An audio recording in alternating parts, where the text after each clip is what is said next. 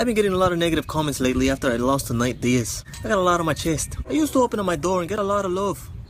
But now, people flip me off.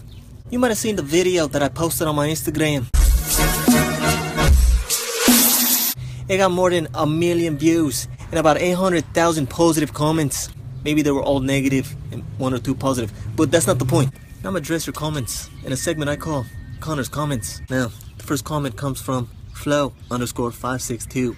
8 laugh emojis. He said settled. Look up emoji. Stupid little Irish fag boy. It was settled when you got rocked on feet and choked the fuck out. Hashtag tap, tap, tap.